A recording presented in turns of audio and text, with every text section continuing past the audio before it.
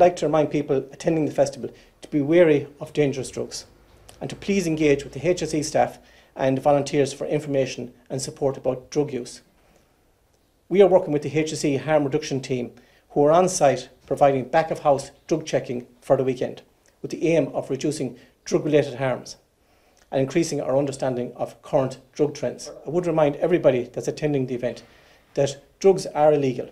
They are illegal for a reason, and that reason is because they are dangerous and cause death and serious harm. The harm reduction team being on site does not make drugs legal, so if you are found with drugs, you will face prosecution.